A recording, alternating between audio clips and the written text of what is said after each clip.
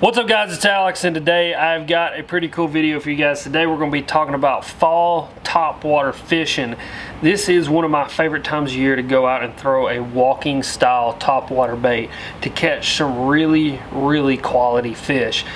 So pretty much what happens this time of year is there's a couple of factors that make topwater fishing a really effective tool to go out and catch fish. Number one is the length of days start to shorten, and in turn the water temperature starts to cool down. When these two things happen, when those two factors start to kind of take effect, the bait fish instinctually start to move shallow. They start to move to the backs of the pockets because they're starting to feed up for winter. The bass in turn do the same exact thing. Their instincts start to kick in. They realize that the bait fish are starting to move shallow, so it's time for the bass to start moving shallow and start eating on those bait fish.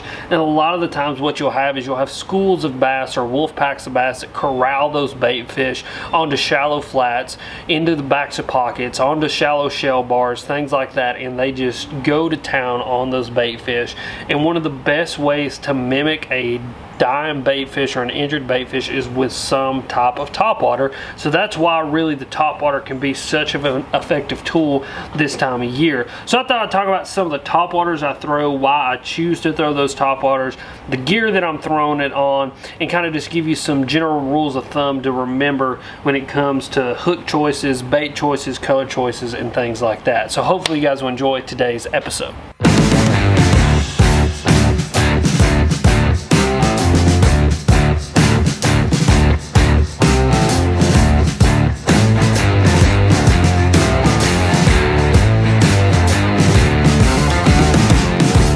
So let's get right into this video with bait choices and some of the colors that I choose when it comes to topwater fishing in the fall, and kind of why I choose them. So number one is I always choose some kind of bait fish profile. So I know what you're thinking, Alex, you know, bait fish aren't the only things that bass eat, and that is very true. They're very opportunistic feeders, so that means they'll eat bait fish, bluegills, crappies, ducks, otters. I mean, I really think a bass would eat about anything that it could get its mouth around. But because in a lot of the lakes in the country there are so many bait fish, whether it be threadfin, gizzardshad, alewives, I don't know, there's so many other different kinds of bait fish, and there is such dense populations of them. A lot of the times the bait fish are what the bass are going to follow around, and it's what they're going to eat and what's going to be their primary food source. So that's why I choose a shad pattern when I'm fall topwater fishing, because that's really what I'm looking for. I'm looking for those schools of shad that have started to move shallow, and I'm looking for those fish that are schooling on those shad and taking that opportunity while those shad are bunched up to gorge themselves and get ready for the winter. So that's one of the main reasons I choose some type of shad pattern. I've got all kinds of topwaters here. I have a whole box of topwaters. I love fishing topwater, so I've got a bunch of different ones. But just to kind of show you a few, you know, I've got your more clear, translucent, very natural patterns for your clear lakes. I've got your kind of semi-clear, sexy shad, shad mimickers. I've got your very bright chromes for your bright, sunny, bluebird kind of days. I've also got your normal bones and whites that also do a really good job of resembling bait fish. And here's just another example of kind of a bone color. This has actually become my favorite topwater to throw and my favorite topwater color, and that is the Strike King Sexy Dog in Oyster. That just kind of bluish, whitish color does a very good job of getting a lot of bites and mimicking a ton of different bait fish. So for the most part, I'm choosing those shad patterns this time of year just for the simple reason of that's, for the most part, what the bass are keying on. That's what they're eating. Those bass see an opportunity with the gizzard shad and the threadfin because they're schooled so tightly to gorge themselves. It's a very easy opportunity for them to get some very high protein rich meals in before it gets cold, and they have to kind of go into that harder time of the year where there's not as much food, where they're not moving as much, where it's going to be very cold. So focus on the shad patterns this time of year. Now for the locations I'm actually going and fishing, it can really vary, because a lot of the times the shad are constantly moving. They're schooled up, they're moving throughout the lake. But this time of year, you know, we have them transitioning towards the backs of the pockets. So I'll really start early fall, kind of this time of year, you know, early October to middle October, by finding where they're staging at. A lot of the times they'll stage right offshore or on a really shallow shell bar or rock bar or sandbar or something like that, in a transitional area outside of the front of a pocket. And those bass, again, that's where they're going to be, because they're taking that opportunity to eat. So you find those bait fish, and then throughout the day they can move towards the back of the pocket, they can move towards out more towards main lake. It's really finding those bait fish and figuring out how to follow them.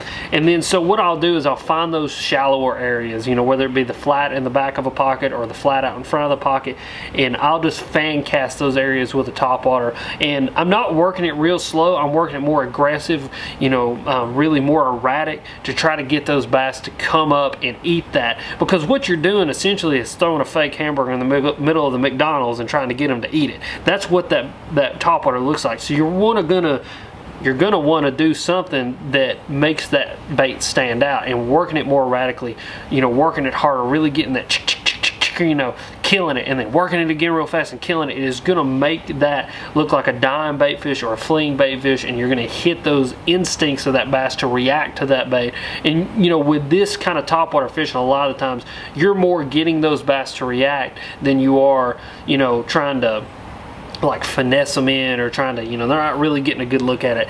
They just, that instinct, that erratic action, that, you know, that real loud sound on top of the water, it hits those instincts and they react to it and they eat it. And that really is where I think a very key factor of this comes in, is the hooks that you're using. For me, there are very few topwater companies, or any bait company for that matter, that are putting hooks on baits that I really trust. So I really rely on two different types of hooks when it comes to topwater fishing and hard bait fishing in general. Number one is a round bend treble hook, and then number two is a EWG style treble hook. So there's really a couple of reasons that I pick either one or both, depending on the situation that I'm in. I'm going to go more with the EWG style treble hook if I'm around fish that are very committed to topwater.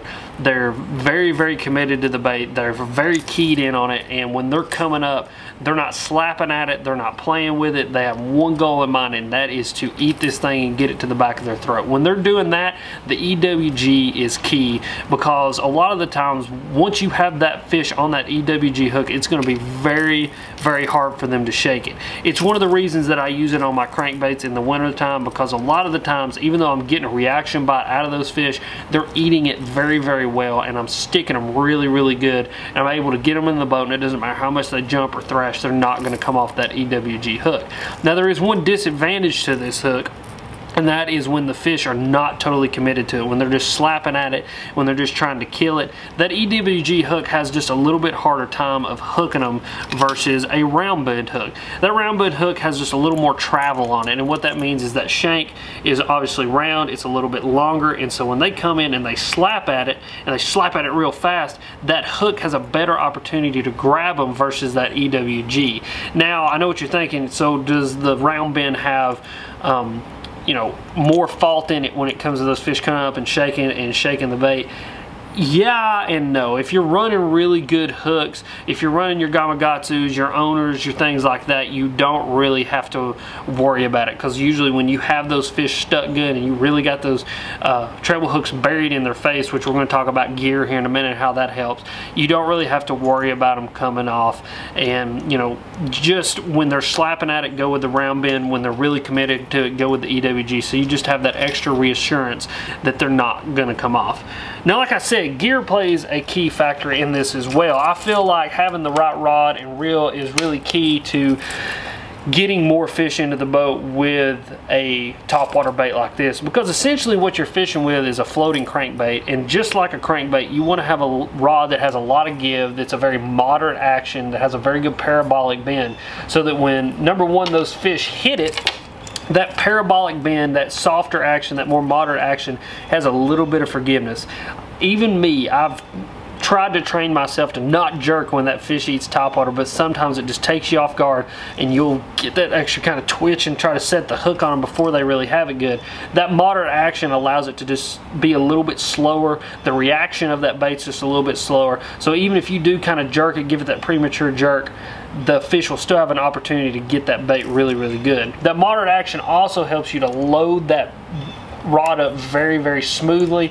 It loads up really far down into the blank, and what that helps you to do is drive in those treble hooks. So no matter if you're fishing the EWGs or the round bends, when you can get that moderate action, you can really sweep into those fish and drive those treble hooks in versus ripping them out. You're going to get a really good hook in that fish and you don't have to worry about them coming off. Another thing that I do is I actually fish copolymer with my topwater. Some people like to fish braids, some people like to fish braid to leaders. I myself have found the copolymer, again, it's got a little more stretch, a little more forgiveness, so I'm able to drive those treble hooks home really, really well, get a good hook in those fish, and then once they're up next to the boat, that line's got a little more stretch. That in combination with that more moderate rod, it's going to be a little softer, a little bit slower. It's going to absorb those runs, absorb those jumps, and it's going to keep those fish pinned so that you're not going to have fish coming off. You're not going to be cussing and throwing stuff. Now when it comes to baits, it depends on what I'm running in front of them. Some you tie directly to the line tie, others you put on a split ring and go to the split ring to the line, and then some I go split ring to snap. What the snap allows it to do is it has a little more free range of motion. It's a little bit easier to walk. It also has more free range of motion, so when that bass comes up shaking, you've got more leverage on the fish and the fish has less leverage on you. But it all depends on how the bait reacts. So like these spooks, I actually go straight to the line tie because I've found that they just work better when you go straight to the line tie. Something like this shower blows, I've got a split ring on there because they just walk a little bit better with a split ring on there. And then the sexy dogs, I actually do a split ring and a snap because I found that's the best way to walk these baits. Then rod, like I said, you want to go 6'9" to 7 foot medium rod, moderate action. That way you've got a lot of bend, a lot of parabolic bend. It's going to absorb those fish. And then I go 15 to 17 pound copolymer and a 7:1 gear ratio Lew's LFS. And you know, it's just a quick reel. You can pick up line if one eats it and runs at you. You got plenty of line capacity there if you're throwing that 15 to 17 pound. And all that in combination is going to put a lot of topwater fish in the boat this time of year, and it's kind of been my go-to and my rod reel line combination that I go with when I'm fishing this time of year. But as always, guys, thank you for watching. If you've got any questions or comments, please go leave them in the comment section down below. If you're new to my channel, make sure to hit that like, subscribe, and notification bell. It'll let you guys know when I put out all of my videos. Also, go down in the description. I'll have the links to all the baits I talked about, some of my favorite topwaters, some of my favorite colors. I'll also have links to my partners like G-Rod, Lew's. You guys can go check all that stuff out. But as always, you guys are sweet, and thank you for watching.